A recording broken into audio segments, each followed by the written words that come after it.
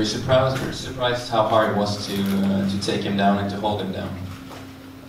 No, I wasn't surprised.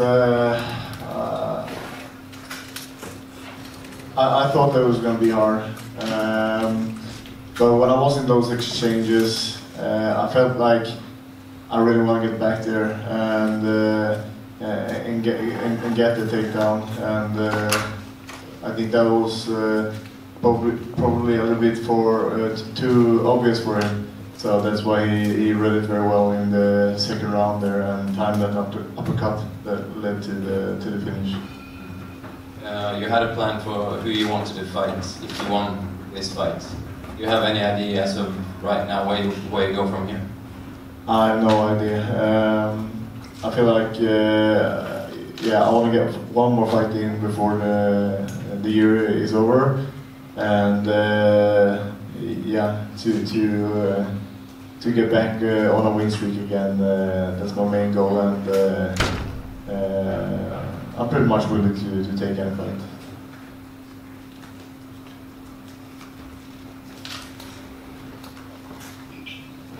Just down here. Obviously, I know things didn't go the way you planned tonight, but can you just talk a little bit about the run-up to this fight?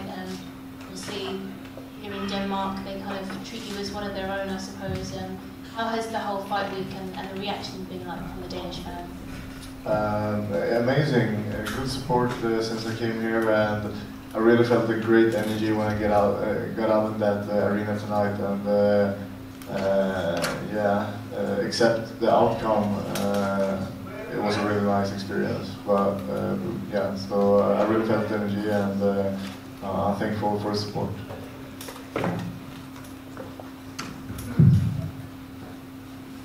Here, you suffered a TKO loss. So as of right now, how do you feel?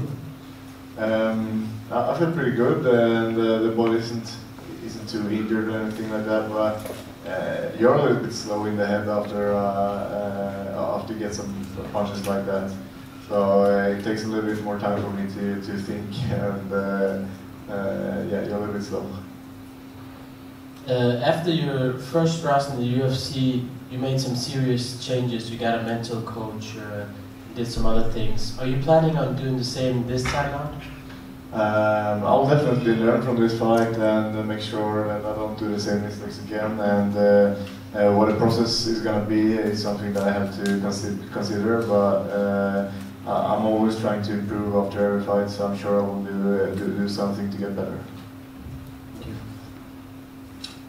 Yes, Jack here in the back. This whole event you were sort of carrying it on your shoulders, being sort of like the face of Nordic MMA. Do you feel that maybe some of that pressure might have gotten to you in some way? I don't feel like that affected the outcome of the fight at all, actually, because I really felt great this fight week, and especially without the jet lag, I felt energized, my body felt fine, so I can't blame anything on that. So I'm not sure why I didn't perform tonight, but I'll try to prepare even better in the future, so I can perform better. The fight started off intense. In fact, even before it was supposed to start. Was that just you being riled up? Was it perhaps not hearing because of all the noise in the arena, or what was that about? Wasn't the time? Time wasn't on? Yeah, the daughter went in between and seemed low. No. That was because of low blow. Okay. Yeah. I hit him like I didn't know if I hit him in the ground, but it was very, very close. I think that he checked if he was alright. Yeah. And you always had very high hopes for this bout. Didn't go your way, but it seems like you've come back stronger after every loss so far. Do you, just off the top of your head, can you think of any adjustments that you think you might want to make for a future fight? I think that it has a lot to do with like the mindset in there, because I felt like I locked a little bit in my head, and I was thinking so much on that takedown. So I wasn't reactive enough, and I wasn't sharp enough in the stand-up because I had a takedown all the time in my head. So I needed I think I just need to adjust in my approach in there, and obviously it's going to be another situation for the next opponent, whoever that might be. So it's hard to think, because I really do think I prepared pretty well, but yeah, it's so much in your head when you get in there to have the right mindset when you fight. And last one for me. You touched on a little bit before, but your next opponent, whoever that might be, you say you want to fight again sometime this year. If you get your pick, who would it be? Yeah, if I get my pick, I'll probably fight the winner between Darren Till and Kevin Gastelum, but you know, I'm coming from a loss now, so I think they will give the winner to me. But yeah, you always want to aim high, and the bigger the fight, the happier I get. So yeah, I'm here. If they will give me a big fight, I'll take it. Alright, thank you. Det var fortfarande jättehärlig gåva. Tack så hemskt mycket. Hello Jack, thank you. Good to have you with us here. Thank you very much for coming.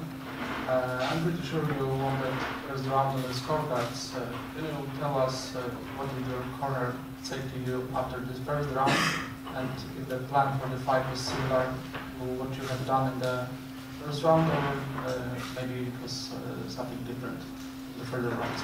Yeah, I can't recall exactly what they said, but I know that they reminded me on the game plan, which was basically to keep more movement than I did in the fight, because I was a little bit too much in front of him.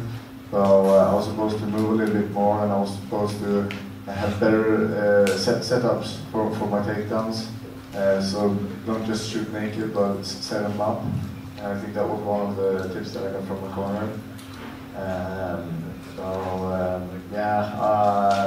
Looking back, I would have liked to fight a little bit more different, and I could have probably fought a little bit more safe and fought on the outside and still be able to get the score on my side. You are a very busy fighter since joining the UFC. You've already mentioned about a will to come back this year, if the possibility will come off. You did already 3 fights in 2019. Do you think your body is ready for another one? Yeah, I think so. I still believe that I'm in my prime right now, and my body can handle that. And you know, I'm in this sport to fight and to grow, and I don't want to be sitting on the side and watch the other guys do the job. I want to be in there myself. Well, losing on the event is a bitter pill to swallow, but another Scandinavian fighters succeeded tonight's night. Did you watch any of those fights of Nicolas Dalby or Marco Madsen? I was warming up, so it was just in the background, but I noticed that both of them won, and big congratulations to them. I'm super happy for those guys. Thank you very much. Thank you. Yeah. No problem. There's a guy in the lightweight division claiming that he is the best fisherman in the UFC. What are you going to say about that?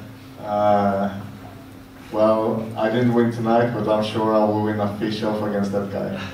Gregor Gillespie. Gillespie, let's do this. Thank you. Yeah.